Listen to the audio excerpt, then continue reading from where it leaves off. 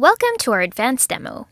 We'll go into detail about how to use databases in Notion, what they are, how to build them, customize them, and the wide variety of workflows you can create with them. First, I'll show you what databases look like in Notion and how to create one from scratch. A database is a type of page that helps you to store information in a structured and accessible way. Creating a database in Notion is as simple as clicking on the plus button and selecting a type of database here. Let's choose Table. We'll go into the others later. A new page is created. You can give it a name and an icon, and start adding information to your database in the first column. In all Notion databases, every entry is its own page, which you can access by hovering here and clicking Open. You can use this page to add and edit all the information you want to each entry. The body of the page here can be used like any other Notion page. Add whatever type of content you want, like text, images, subpages, and even other databases. At the top of the page, you'll find what we call properties. Properties are pieces of information about each entry in your database. For instance, if entries are tasks, you can use properties to add due dates or owners. If entries are customers, properties can show what company they work at, deal size, etc. Notion lets you add all kinds of different properties, like numbers, single select menus like tags, multi-select menus, dates, people, and more. New tables give you two default properties, files and tags. The first is for adding attachments from your computer. The second is for adding any keywords associated with the page. Add more by clicking Add a Property, give your new property a name, and select the property type. Let's say this is a task database. I'll add a date property to capture a deadline and a person property to show who it's assigned to. To add information, click on the field. You'll see the date property brings up the date picker, and the person property lets you type the name of anyone on your team to tag them. To delete a property, click on the 6-dot icon next to it and go here. Everything about properties is fully customizable. Now, if you go back to your table database, you'll notice that our newly added properties appear as columns. Here's what a more filled-out version of this database could look like. You can also add and delete properties directly in your page like this.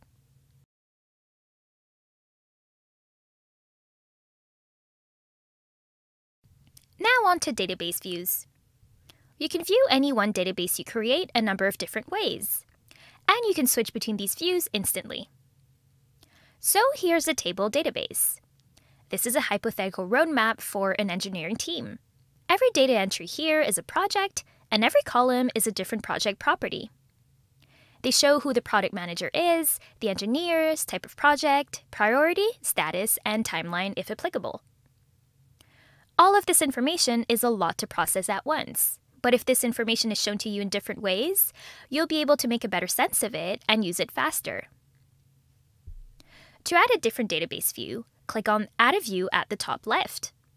Select the type of view you want. Here, we'll add a board so we can see our projects flowing through our development process. Give your new view a name, hover over the Group By section of your board, and say Group By Status. You can also create views that show your data filtered in a useful way.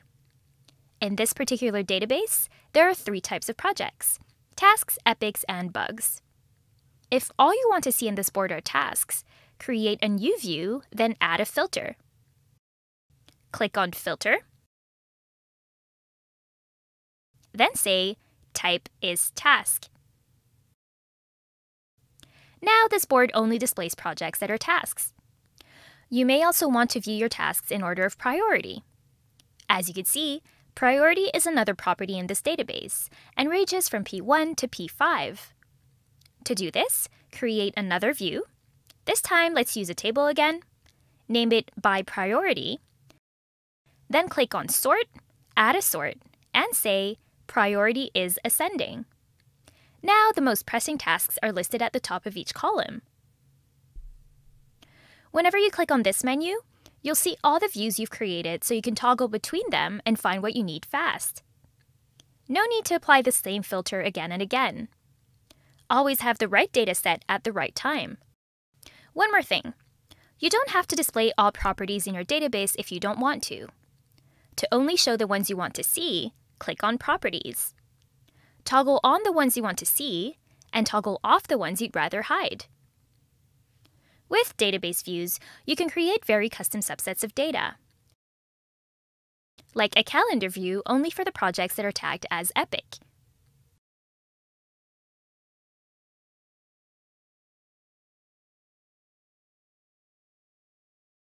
Or a list view only displaying projects where you are the product manager. You can call this view Assigned to Me.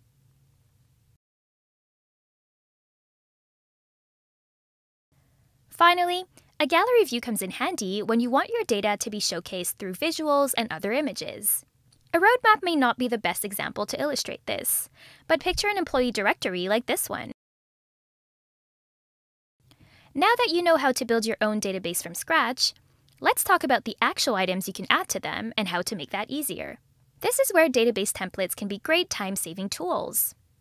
Let's say you want to add the same type of info to your database again and again. Like in our roadmap example, you always want to report bugs the same way. Or you want to ensure that every task starts with the same background information on the problem, goals, and metrics. You may want to use a format like this every single time, but you definitely don't have to recreate it every time. I'll show you how to create a template you can instantly add to your database whenever you need to use a type of page repeatedly. First, click the down arrow to the right of the blue New button, then click New Template. A window will open with this bar at the top indicating that you are editing a template. Give it the title Bug Report. This is where you should create whatever format you want. For example, we'd add these headlines to create a bug report template. We'd also enter bug in the type property. Click out of this window to automatically save and close it.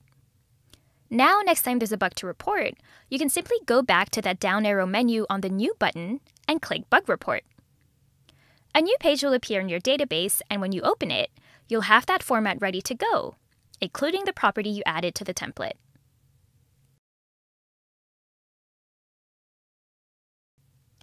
You can always go back to Edit, Duplicate, or Delete a template by opening the New Template menu and clicking the three-dot icon to the right. You can use this all types of ways. You could have a database for meeting notes where creating a new meeting automatically adds usual attendees. Or a database for design specs, where a template prompts you to add user insights and hypotheses. Now you can spend your time getting work done, not doing work about work. Notion gets even more powerful when you connect data across multiple databases. This is possible with Notion's relation property. To demonstrate this, I'm going to use these two databases used for managing a retail clothing business. One of them tracks items that were purchased, and the other tracks customers. In the items database, you'll want to know which customers purchased which items. And in the customers database, you'll want to know which items were bought by which customers. To relate these two databases, you'll need to add a new relation property to your items database. Click on the plus sign to add a property, then select Relation as the property type. This will automatically open a window where you'll be prompted to choose another database you want to connect to. In this case, select the Customers database and hit Create Relation. A new column is added to your items table. Rename it Customers. Click inside those cells, and you'll be prompted to select which customers bought every item. For example, here, Aileen, Leonore, and Nicholas bought a shirt.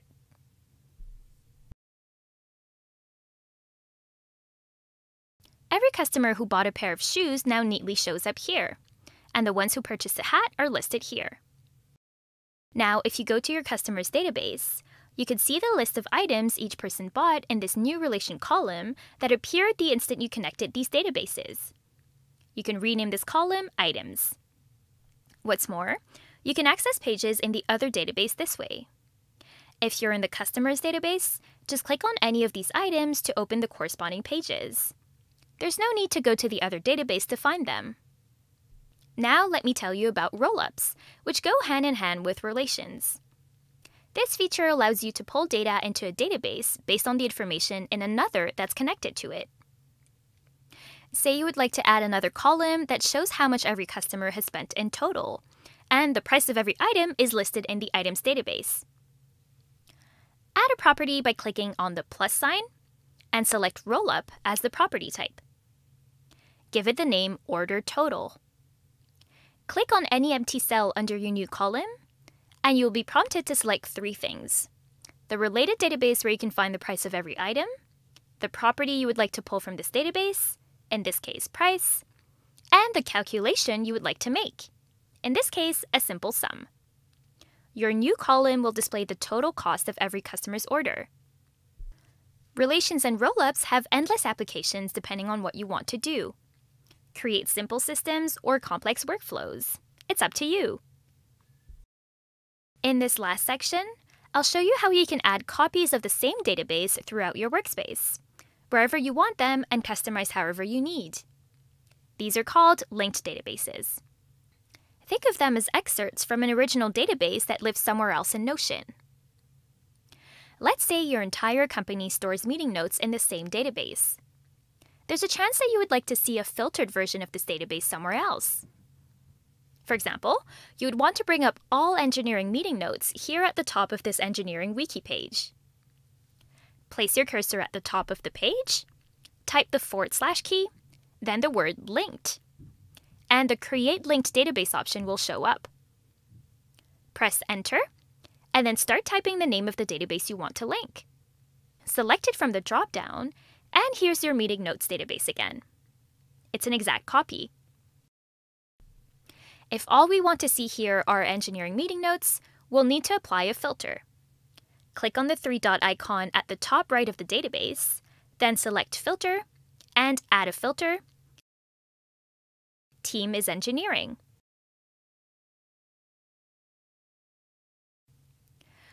You can add the filters, sorts, and views you want to a linked database without having it affect any of these qualities of the original database. However, if you edit any content in the database, these changes will be reflected in the original. It's a great way to keep a shared resource up to date while only focusing on the information that's relevant to you and your team. One more example might be a shared team task database, where every individual can create a linked database view of their own tasks in their own page.